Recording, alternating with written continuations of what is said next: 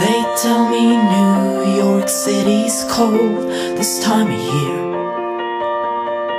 with the way the Atlantic flows, almost as cold as it gets here. But that current's on the move to pursue a new career, led on by the scars in the atmosphere. Back here in tiny town, we'll need more electricity till mains fill our brains with Gilgorian chemistry. But even such distractions lose their potency when the ocean silently agrees. It was hard to keep her warm last night in some drafty Brooklyn bar. I guess I'll pledge my loyalty to the heat of the passing cars.